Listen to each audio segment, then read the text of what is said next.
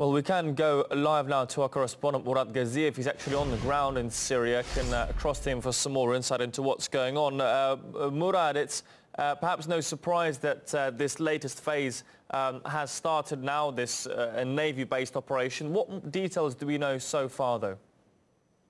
Well, strikes began just after midday. They're hitting Idlib province, which is the capital of Jabhat al-Nusra, al-Qaeda in Syria. They're hitting Homs, Hama, other terrorist groups from where they have launched attacks, numerous attacks on Aleppo and other areas in Syria. The strikes have apparently started off with cruise missile launches from the Russian naval battle group stationed just off of Syria's coast. Of course, for the first time ever in its long service life, the aircraft carrier Admiral Kuznetsov has joined in on the military operation. This is its first real military operation. Su-33 aircraft are already carrying out airstrikes against terrorist targets, and they're going for munition depots, they're going for munition factories, they're going for logistics centers, for headquarters, for training camps. And there'd been a lot of speculation in the past weeks about why there are so many Russian jets apparently flying with their weapons pods empty,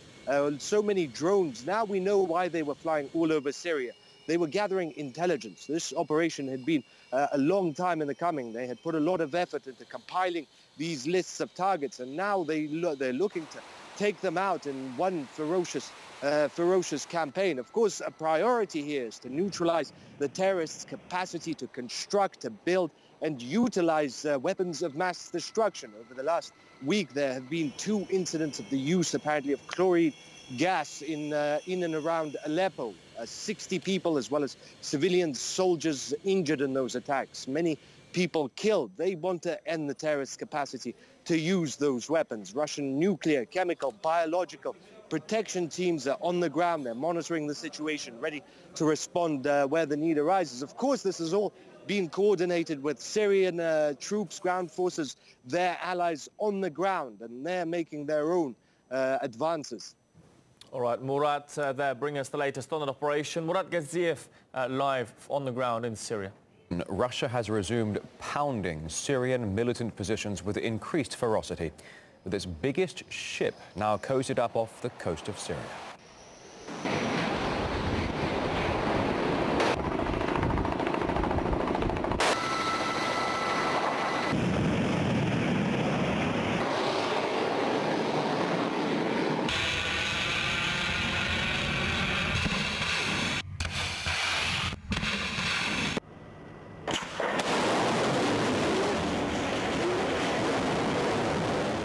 The flagship of the Russian naval group taking part in the operation is that aircraft carrier right there, the Admiral Kuznetsov, Russia's largest ship and only aircraft carrier.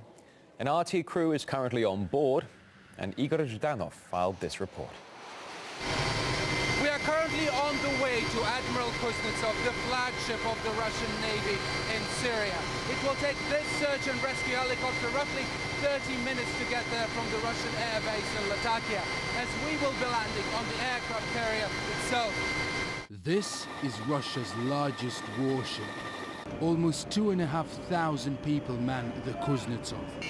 When we arrived, it was abuzz with activity. The Kuznetsov is carrying dozens of brand new fighter jets as well as combat and search and rescue helicopters. They've been busy carrying out practice flights and perfecting takeoffs, landings and air maneuvers, with the ultimate goal, of course, of defeating terrorism in Syria. This fighter jet is fully ready for combat, and one of the armaments it carries is this bomb. It's a high-precision weapon. It weighs 500 kilograms and explodes within 1.5 meters from a target. And with the last preparations complete, it's time for action. Fighter jets have just taken off from the Admiral Kuznetsov for the first time for an actual combat mission, on which they will target terrorist command centers, weapons factories and stockpiles in the Syrian provinces of Idlib and Homs. But their mission is only part of the greater tactical game plan.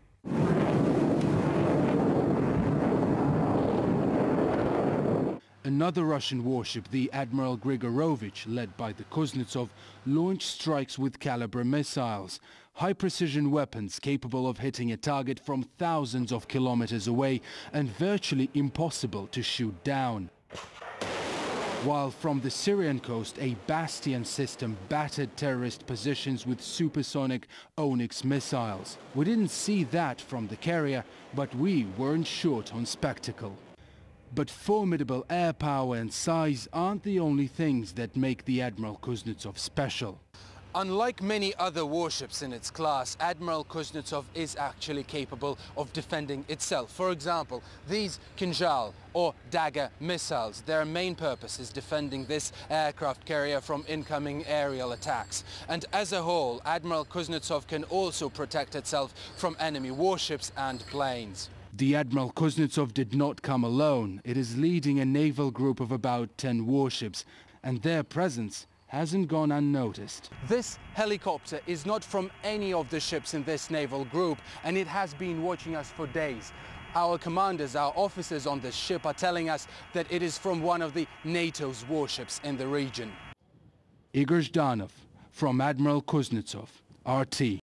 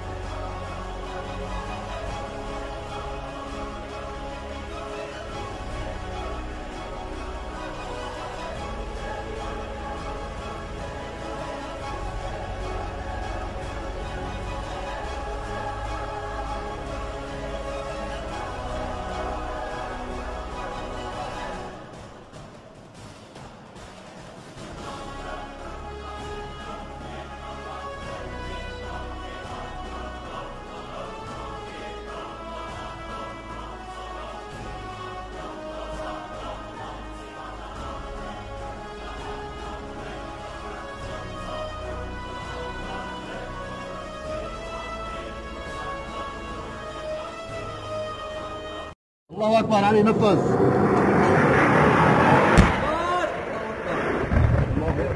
الله أكبر علي نفس المكان علي الله أكبر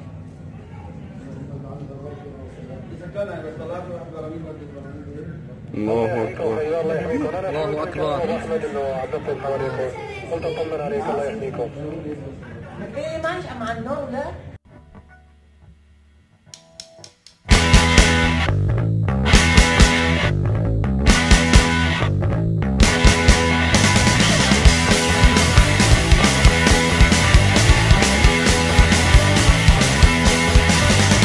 Time has come, God's only son. You will be judged for what you've done. You lived your life, the worldly lie. It's now too late, you're gonna die. You're on your knees, big that please and tears in your eyes. You're gnashing at your teeth.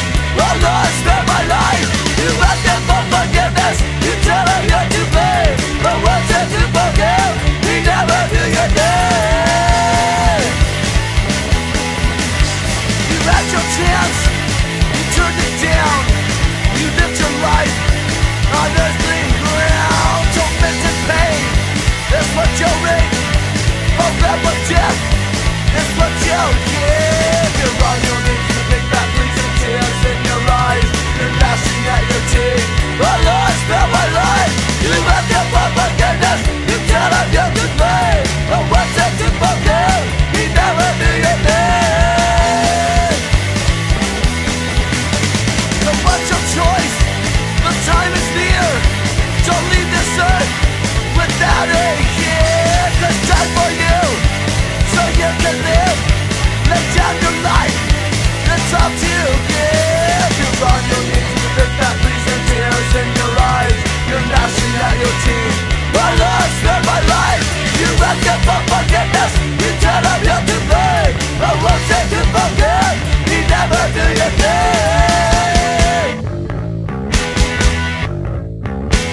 Yeah, 1, 2, 3, 4.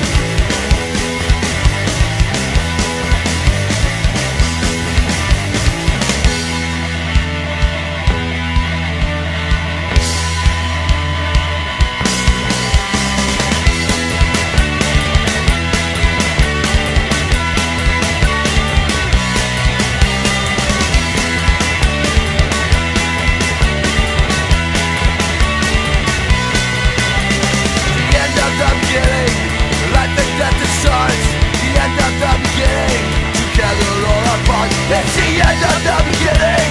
Life and death it starts. The end of the beginning.